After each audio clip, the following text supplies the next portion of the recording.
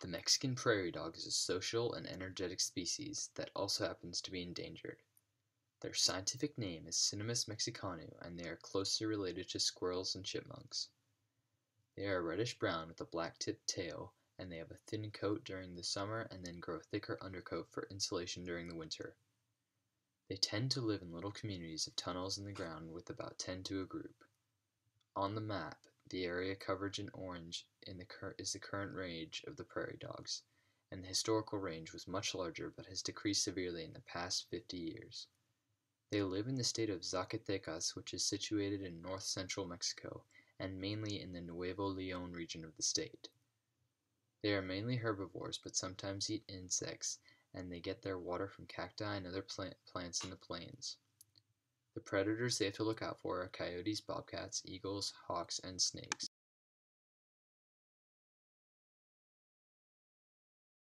According to the IUCN Red List, the Mexican prairie dog is considered very rare, and the current population in the known 600 square kilometers that they live in is unknown, and the population is severely fragmented. In 1990, they were first put on the endangered species list, and even then they didn't have a solid number of the amount left. They just knew that the population was declining due to the less frequent sightings of them. Humans have played a large role in the destruction of the Mexican prairie dog population.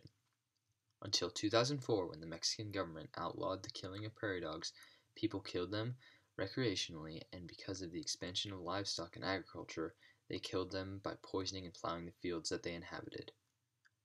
Also, by having livestock on the land of the prairie dogs, it eroded their tunnels, which can injure them while trying to get back home.